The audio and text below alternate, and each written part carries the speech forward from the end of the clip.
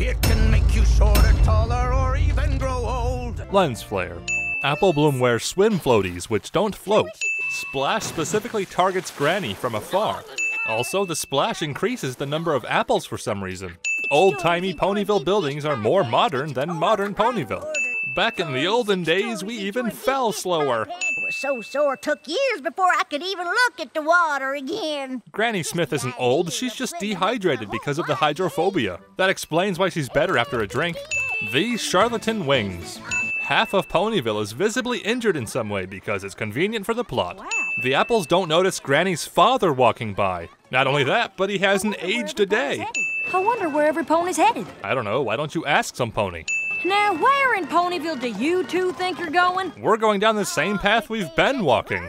True to reality, the Season 4 finale-related merchandise appeared long before the finale itself. Cartoon ponies. One would be hard-pressed to devise a less practical use of crutches.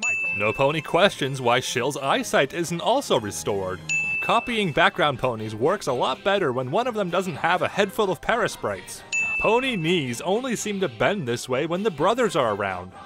If these are photographs and these are illustrations, what are these? Adobe Pony Shop confirmed? Make you shorter, taller, or even grow old. With claims like this, you'd think Apple Bloom would at least inquire about it giving her a cutie mark. Fishing exists in Equestria for some reason. Apple Bloom murders a helpless Boulder. Applejack murders a helpless Bloomberg. Granny uses magic sensory powers to avoid collision. She also ages backwards. Here she is in Season 2, here she is in Season 4, and here she is in Season 9. But one sip of that magic elixir. This is the only time it's referred to as an elixir. Meanwhile, tonic is mentioned almost 40 times. Those aware of source materials probably know why the show would want to avoid the word elixir, which suggests this one was left in by mistake. One apple and a couple leaves should not produce this much juice. Clearly, Flim and Flam are secretly adding another ingredient which makes up the other 85%. There you are! I've been looking all over. Did you find out what's in the tonic? This is not an appropriate question to blurt out right in front of Flim and Flam. These knots should be under the seat. Being back in the water is one thing, but a competition is a pony of a different color. That's racist. Luck.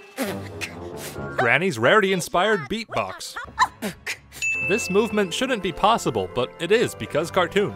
Granny loses a hair which remains quantum locked to her head. These judges are extremely biased if the trophy they are handing out is Granny's likeness. Cloud Kicker is about to fall through this cartoon hole. Thanks to you, I realize that sometimes honesty isn't the best policy. Shill's obviously a fan of the last roundup. Convenient bungee disguised as a normal rope is convenient. Applejack's honesty realization effect occurs a minute and a half after her honesty realization, because had it occurred then, she wouldn't have enough time to save Granny.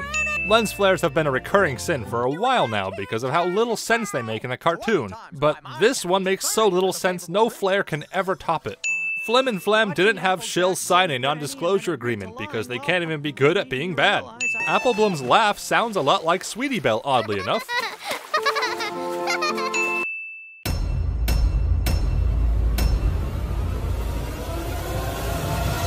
Now you hold your horse feathers. McAdoo, up for a little afternoon apple bucking? No.